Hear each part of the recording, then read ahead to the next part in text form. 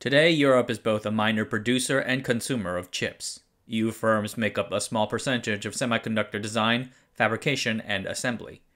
There are a few world-leading equipment and chemicals companies, insert necessary mention of ASML and ST Microelectronics and Infineon here, but that's about it. None of this was inevitable. Europeans independently invented the first transistor just a few months after the Americans. Europe, France in particular, was an early research pioneer. But this early optimistic lead was squandered. By 1960, even the Japanese produced more transistors than the French. The European semiconductor lag has persisted in the decades since. Can the EU build a semiconductor Airbus? Is the EU Chips Act the right way forward? We can look at those questions later. For now, let us start with the very first question. How did Europe fall behind in semiconductors in the first place? 50 years of history, right here. And note, per what happened in 2016, I'm not including the United Kingdom in here. I guess they'll get a separate video later. Thanks, Brexit. First, let me talk about the Asianometry Patreon. Early access members get to see new videos and selected references for them before they're released to the public. It helps support the videos, and I appreciate every pledge. Thanks, and on with the show. In 1947, Bell Labs created the first transistor. But soon after announcing their invention 6 months later in 1948, word came of two scientists in Paris inventing something similar. It was all true. During World War II, Herbert Matter and Heinrich Welker studied semiconductor materials to make radar receivers for the German radar program. The Germans were attempting to catch up to Allied radar systems. Matter worked at Telefunken's Berlin labs. As the Soviets approached near the war's end, the lab relocated, its equipment abandoned, to central Germany.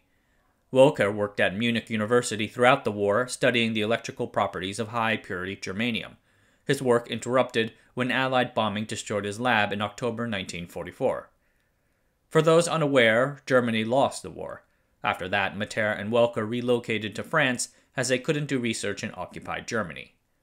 They resumed their work in semiconductor materials in Paris at a subsidiary of Westinghouse. Their first task was to set up a production line for mass-producing germanium rectifiers for the telecommunications and military industries. Rectifiers are electrical devices used to convert AC power to DC power. On the side, they studied a curious electrical effect that Welker had noticed and experimented with before the war ended. They built a contraption with two electrodes held very close apart, about 100 micrometers. The two electrodes touched a sliver of high-purity germanium. They then found that if you vary the voltage in one electrode, you can control and even amplify electrical fields in the other electrode, despite the two electrodes being physically apart. This contraption is now known as the point contact transistor, and it is conceptually quite similar to what Bell Labs originally developed in 1947. As the two discussed their contraption's behavior, Bell Labs publicly announced its invention of the transistor in 1948, and with that, the two scientists realized what they had. They showed it to France's Secretary of Post, Telephones and Telegraphs, Eugene Thomas, who urged them to patent it. Thomas also suggested the name transistron. In May 1949, Thomas held a big press conference announcing the transistron's invention. He cited the transistron's superiority to vacuum tubes and demonstrated its use for higher quality radio receivers. The achievement was lauded in the French press, calling the transistron superior to its American counterpart. Patents were granted for the transistron in both the United States and France in 1951 and 1952 respectively. In late 1949, Westinghouse built a factory in France capable of producing tens of thousands of transistrons each month for use as amplifiers in the telephone system. But shortly after the press conference, the French government, with thoughts of Hiroshima burning in its mind, decided to focus its resources on developing nuclear technology. The telecommunications industry was left to private industry. Without government funding, work on the transistron languished, and its inventors eventually had no choice but to move on. Welker returned to Germany, where he worked in Siemens R&D labs. There he produced some pioneering work that paved the way for today's LEDs. He retired in 1977 and passed away in 1981. Herbert Matter also returned to Germany, where he founded a small semiconductor production company, Intermetal, which he eventually sold. After that, he immigrated to the United States, Malibu, California actually, great place to retire. He studied semiconductor materials into his 90s before passing away in September 2011, a few weeks short of his 100th birthday. He lived long enough to be publicly recognized for his role in semiconductor history. A life fully lived indeed. Europe's semiconductor efforts in the 1950s centered on France. West Germany sat out much of the early part of this decade due to technology restrictions imposed by the Allied occupation. France's early semiconductor achievements by 1949 were impressive. They not only included the aforementioned transistron, but also a replication of the original transistor. However, the French effort constantly struggled with manufacturing. The early years of semiconductor manufacturing were wild, messy, and interdisciplinary. Teams struggled with the unpredictability of early semiconductor manufacturing, and it caused them to conservatively turn towards more abstract and theoretical research. The American semiconductor industry corralled this early unpredictability. There were a number of reasons how. First, early transistor production knowledge quickly dispersed out of Bell Labs into a variety of other companies. Bell Labs held open symposiums detailing their production knowledge and liberally granted licenses. They did this partly because of antitrust concerns, but they also believed in spreading around the knowledge. One VP said, "If this thing was as big as we thought, we couldn't keep it all to ourselves. It was our interest to spread it around. If you cast your bread on the water, sometimes it comes back angel food cake." What on earth is angel food cake?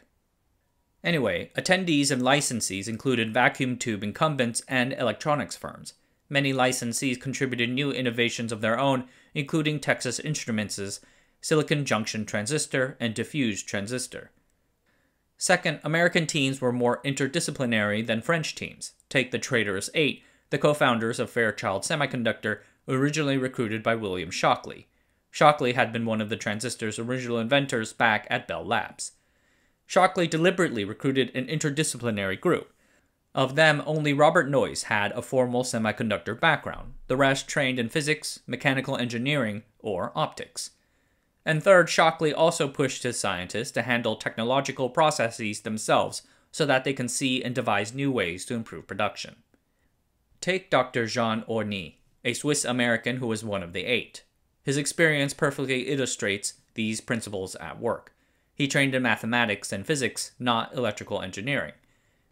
And while working for Shockley, Orny had the chance to hang around the semiconductor shop floor, watching and building up familiarity with the rapidly evolving processes of semiconductor manufacturing. He frequently sketched out ideas on notebooks, and on December 1st, 1957, he sketched out the ideas of what would eventually become the planar process. He later took this with him to Fairchild. I won't get into the technical specifics, though I want to. What you should know is that the planar process allowed Fairchild to produce reliable transistors at high scale. Another reason for France's turn towards the abstract was a lack of joint business-government initiatives bringing theoretical breakthroughs to the market. Take the French Semiconductor Research Initiative's unofficial patron, the French physicist Pierre Aigrain. Aigrain trained in the United States and returned to France to found the solid-state physics lab at École Normale Supérieure, a research university in Paris. Aigrain had a wide range of interests, but industry was not one of them. He taught a generation of semiconductor researchers, and most of them remained in the theoretical space. On the other side, French businesses underinvested in R&D. A survey of 34 French companies from 1880 to 1940 found that under a quarter had in-house R&D labs. The French electronics industry continued to use outdated but familiar vacuum tube technology, perhaps unaware of what transistors would eventually do to the trusty tube later on. Transistorized French radios did not widely appear until around 1958, very late. In the 1957-1958 period, France experienced a series of economic and political crises, partly due to the Algerian War. This instability caused the then finance minister Antoine Pinay to implement a wide-ranging austerity policy. The French transistor industry was at the time 90% dependent on the government, including pending initiatives to develop, produce, and sell transistorized television sets. Without that government investment in French-made electronics components, French consumer electronics companies turned to imports. But with the franc currency falling in value at the time, again due to various political crises, margins shrank. This eroded profits and impeded future investment, a punishing cycle. So, by the end of the 1950s, the French semiconductor industry had squandered its early research science lead, falling behind Japan and even its peers on the continent. The 1960s saw the rise of the integrated circuit, or IC. The IC was joint invented back in 1958 by Texas Instruments and Fairchild Semiconductor, so they controlled it at the start. Where before engineers carefully made and optimized a discrete circuit design as it was being made, the IC was a black box in which all the decisions were already made. Here, we should acknowledge the military's critical role in crafting the direction of the American semiconductor industry. By the 1960s, the military bought half of the semiconductor industry's total output. Projects like the Minuteman II ICBM, which began in 1962, drove the need for more powerful guidance computers. They thusly turned to ICs just a few years after its invention. That's a big deal. Not to mention the Apollo program.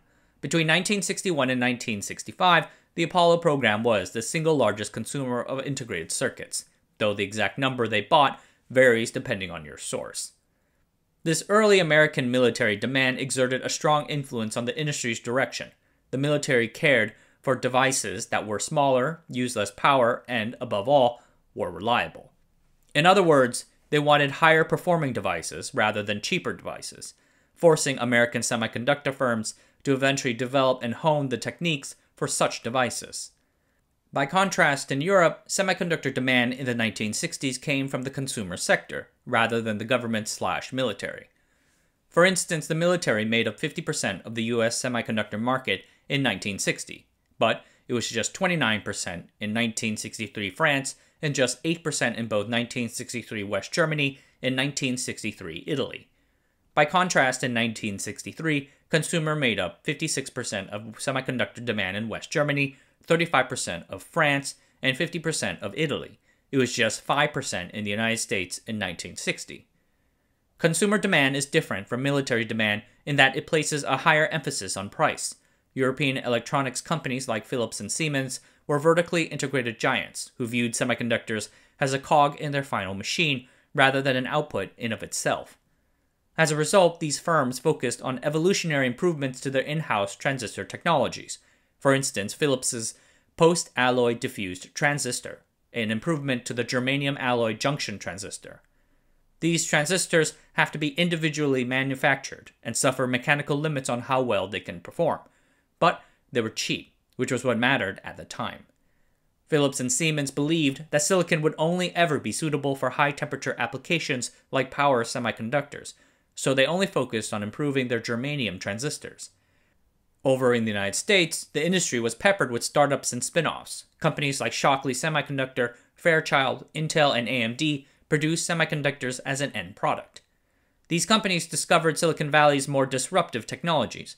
Once Fairchild started mass-producing silicon planar transistors, it obsoleted the entire alloy junction transistor space, widening the gap. We can't blame Europe or any nation for not coming up with something revolutionary. Lightning can strike anywhere. What more matters is if you can catch up. Japan started in a similar position to France or Germany, but the Japanese consumer electronics industry rapidly adopted transistor technology and caught up. Products like Sony's transistor radio at first grew on domestic demand. The Japanese government encouraged radio and television adoption throughout the 1950s and 1960s. By the mid-1960s, 85% of households had a TV, and there were 1,239 channels. The government also helped by gating imports to Japan, allowing its industry, an eclectic mix of big and small firms, to build semiconductor manufacturing competence. Mass semiconductor production kicked off in 1955 and grew 125 times in the second half of the 1950s, matching American levels by 1962. Items like transistorized radios and the color TV set became massive hits overseas. To advance their semiconductor proficiency, Japanese companies signed technology licensing agreements with foreign companies. There were over 250 such agreements from 1952 to 1968. They quickly mastered the acquisitions, and by the mid-1960s they were producing their own innovations on top of them, a mark of successful transfer. And while France and the other European nations got companies like IBM and Texas Instruments to build factories on European soil in the 1960s, successful technology transfer never happened. perhaps because of more limited labor mobility trends in Europe, or because they never asked for it. In 1961, the French government set up a plan to support its domestic calculator and computer industries. This effort turned France's computer industry against its own nascent semiconductor industry. When the latter attempted to garner state support for themselves, they were rebuked by the computer guys, who said that they could not find French semiconductors competitive in quantity nor quality. Ouch. Then, in 1966, France launched its computer development program Plan Calcul. This was in response to various external factors: IBM's increasing computer dominance in Europe, the American government's 1963 refusal to allow computer sales to the French Atomic Energy Commission, and General Electric's 1964 acquisition of France's biggest computer maker. Plan Calcul sought a national computer as quickly as possible. With this as the primary goal, a domestic French semiconductor industry slipped to the back burner, where it languished. I should emphasize that the French semiconductor gap had little to do with any mind-blowing innovation. The mid-1960s were still early. The IC had been invented less than a decade ago. It was really all about production. Again, French chipmakers could not gain sufficient production scale to keep up with their foreign competitors' aggressive cost-cutting. In 1964, Fairchild's Bob Noyce decided to sell the IC at a price lower than that of an equivalent discrete circuit of diodes, transistors, and resistors. The price was lower than the manufacturing cost, but Noyce was betting that the price cut can stimulate market demand, and with that they can figure out some way to make the books balance later. Noyce turned out to be right. A year later, in 1965, Fairchild received an order for 500,000 ICs. A year after that, in 1966, the computer maker Burroughs bought 20 million Fairchild ICs. Scale and Moore's law figured out the rest. European semiconductor manufacturers survived in niche parts of the market, like analog circuits. Again, Philips. In the late 1960s, they developed an analog signal receiver IC for their television products. Philips, along with Siemens, remained strong in this analog niche. The transistors and integrated circuits of the 1960s were simple enough for industrial catch-up to be feasible. This changed in the 1970s. In 1971, Intel ushered in a new era of rapidly increasing complexity with the introduction of the first microprocessor, the Intel 4004, designed by the Italian-born and naturalized U.S. citizen Federico Faggin. Previously, logic and math operations were handled by discrete chips created for that specific purpose, which was kind of like reinventing an engine every time you wanted to build a car. The special thing about the microprocessor was how it consolidated together those functions into a single swappable package. It takes in data inputs from memory, executes instructions using those inputs, and then sends the outputs to memory.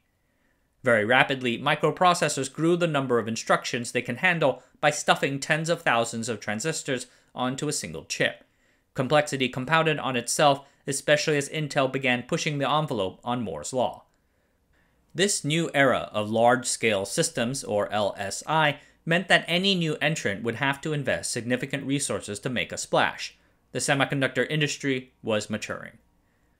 In 1969, computers overtook government and military demand as the leading demand driver, consuming 44% of the American IC market. Computers demand semiconductors different than those for missiles, electronic watches, TVs, and radios. High performance is the name of the game, pushing firms to create more technically aggressive products. Europe's big flaws were not only that it lacked the production chops to produce these high-performance LSI devices, they also lacked a strong source of demand for them. Europe's computer companies were far smaller than that of the Americans. I will discuss the legendary impotency of the European computer makers against IBM, the much-discussed computer gap, in a future video. The other traditional semiconductor demand industries, military, telecommunications, and consumer electronics, could not pick up the slack in the same way. European military and avionics demand was pretty weak, West Germany's in particular. It also tended to favor a small circle of large established firms, which perpetuates incumbent advantage and disregards disruptive technology. And as for the telecom market, demand was quite fragmented, with each of the big telcos doing their own thing. So again, this just leaves the European consumer electronics companies, Philips, Siemens, and so on, to absorb semiconductor demand. And like I said before, they want a different type of chip that is not the leading edge. This time, Europe was not alone. After a strong start in the 50s and 60s, the Japanese semiconductor industry also fell behind the United States in LSI systems. In 1974, Japanese IC output was worth just a quarter of the American industry, $560 million to $2.1 billion. This situation persisted throughout the decade. In 1978, Japan had 20% worldwide share of the IC market, lagging far behind the American 74% share. Europe had just 6%. On the critical battlefield of the computer industry, Japan needed help. The Japanese computer industry was putting up a valiant fight against what the Japanese called the monster IBM, but they were losing. Alarmed, the Japanese political leadership ultimately moved to reorganize their domestic computer industry and launch the Very Large-Scale Integration, or VLSI, project in 1976. The VLSI project budgeted hundreds of millions of dollars to unite the country's computer makers and get them to cooperatively develop next-generation VLSI technology. The goal was to produce a one-chip computer before IBM can. I covered this effort in a few previous videos. Feel free to watch it.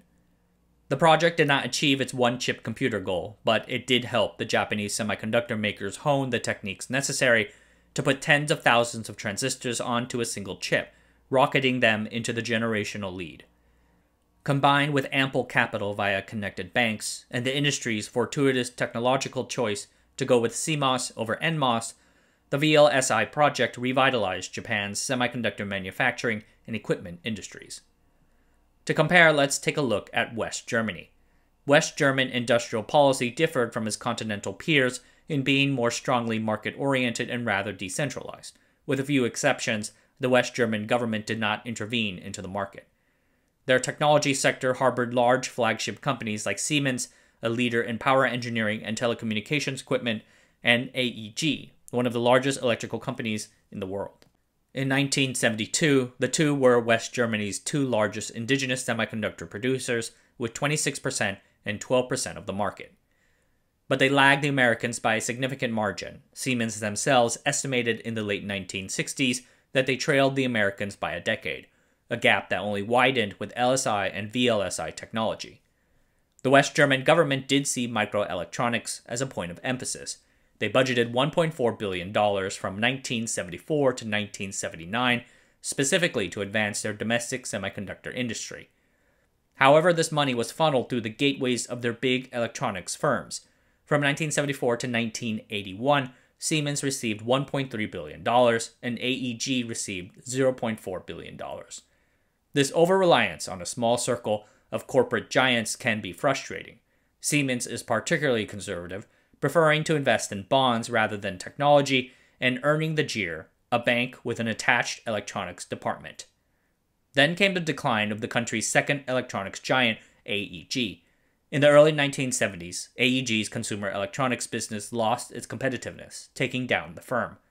AEG turned losses throughout the back half of the 1970s, including an abrupt 664 million Deutschmark loss in 1974 and a staggering 968 million Deutschmark loss in 1979. Amid squabbling between trade unions, banks, and the government, AEG was eventually sold to the French company Thomson Brandt and taken apart. And all through the decade, the two lost share in their own semiconductor market, Europe's largest.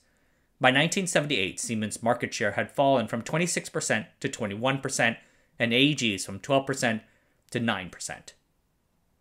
The European domestic semiconductor landscape of the 1980s can be best described as mixed.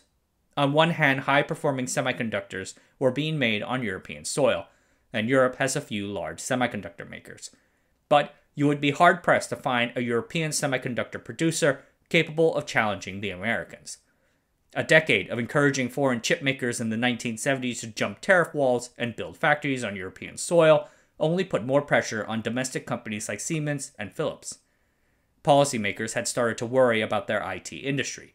In the 1980s, Europe had opened up a large and growing information technology trade deficit, $4.1 billion in 1980 and almost $7 billion in 1985. In 1985, Siemens was the only top 10 firm in gate array manufacturing. There was no European firm in the top 10 of silicon CMOS technology. This deficit exists partly due to European tech companies' tendency to strike technology alliances with the Americans. An example is Sweden's Ericsson. Ericsson owns a component subsidiary called Radioindustrins Fabriksaktiebolag, RIFA, producing analog radios and telecommunications, a traditional European stronghold. In the 1970s, RIFA struck an alliance with National Semiconductor. In the 1980s, they moved to GEC Plessey, AMD, and finally Texas Instruments. These eventually helped Ericsson build up one of Europe's few fabs up in Kista, just north of Stockholm. Other examples include Philips buying Signetics and working with AMD, RCA, and Texas Instruments. For their part, Siemens struck alliances with Intel, Toshiba, and Fujitsu. See a pattern? Just 25% of European IT companies struck such alliances with another European company. After spending untold sums of money to build and support national champions in the 1960s and 70s, Europe's policymakers changed directions. Over in France in 1982, President François Mitterrand unveiled a 5-year microelectronics plan to spend some 4.5 billion francs a year to do chip R&D, build industrial university connections, and subsidize French companies' losses. The goal was to win back domestic market share in small computers and semiconductor manufacturing tools. Quote, "A big bill, but independence comes at a price," they said. What they didn't know was how big the bill would have to be. French subsidies drove new levels of investment, but paled compared to the economic might of the Americans and Japanese. In 1984, semiconductor investments made by French companies was just 1.4% of the world total. French companies not only struggled with labor and technology problems, they were constantly running short on funds. Over in West Germany, the government in 1984 launched a big semiconductor R&D program. It would give 1 billion Deutschmarks over the next 4 years to support a variety of projects. Prominent was the Mega Project, a high-profile joint effort where the West German and Dutch governments would help Siemens and Philips develop a 4 megabit DRAM and a 1 megabit SRAM, respectively, by 1988. They called it, rather dramatically in my opinion, Europe's last chance against the Japanese chip invasion. Toshiba and the rest of the Japanese were at least 3 years ahead.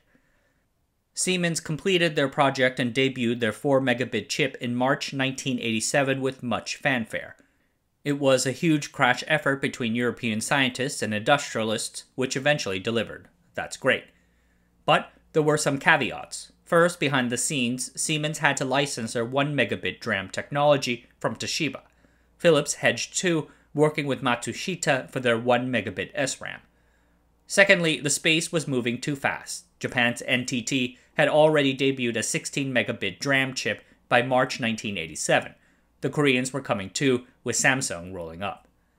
In 1989, the Mega Project evolved into a 4 billion chip research project called Joint European Submicron Silicon Initiative, or JESI. It was a pan-European consortium to develop 6 megabit DRAMs and advance custom chips.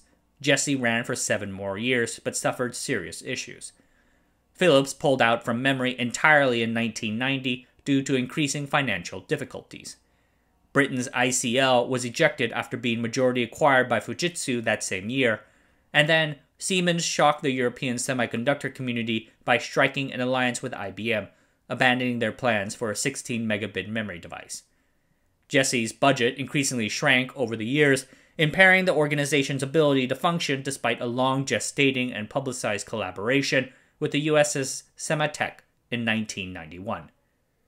Italy, Belgium, and Sweden had their own projects too. Notably, Belgium's microelectronics R&D subsidies led to the founding of IMEC, the world's leading semiconductor research facility. The 1980s saw policy goal-setting responsibilities start to move from these individual nation-states to the European community. I'll cover these pan-European efforts in a future video. In 1979, European producers had 16% of world semiconductor production. That went down to 12% in 1985, and now in 1991, just 10%. That year, European companies had less than 30% of their own market. The 1990s saw technological and financial barriers to semiconductor entry get sky high and getting higher. A 250 nanometer memory fab back then already cost about $1 to $2 billion, all in. Competition also intensified with the likes of TSMC, Charter Semiconductor, and Samsung, all of whom were located in Asia near the growing Asian electronics supply chain. TSMC's pioneering independent foundry model, in particular, threw open the gates on semiconductor outsourcing. The more fabless companies who went with TSMC, the more scale they accumulated. The South Korean firms had their chaebol, which bankrolled their semiconductor arm's initial losses. So if we go back to semiconductor demand structures, times continued to disfavor Europe. European firms lost the consumer electronics space to Asian ones, military and government spending declined after the fall of the Soviet Union, and computing remained with the American firms. Europe's positions in the remaining fields, industrial, telecommunications, and automobile, are still strong and stable, but they aren't capturing the majority of the market. So why did Europe lose semiconductors? There was never a single reason. What we have today is a situation that has compounded over half a century. The US and Europe discovered transistor technology at about the same time at the end of the 1940s. But in the 1950s, Europe fell behind the Americans for the first time due to political, technological, and production issues. In the 1960s, strong American military spending pushed forward the industry's technological progress, building the necessary scale and competence to win the market. Furthermore, that American military spending went to smaller, disruptive spin-offs and startups, rather than traditional vertically integrated giants. In the 1970s, as that semiconductor competence began compounding onto itself, European policy focused on building bigger computers to match up with the Americans' IBM, incorrectly disregarding semiconductors as a future focus. Japan did not make that mistake. Then, in the 1980s and 90s, despite some very real success in R&D, the semiconductor manufacturing outsourcing trend plus the rise of the Asian supply chain intensified market competition, relegating European manufacturers to specialty markets. Now we are in the 2020s.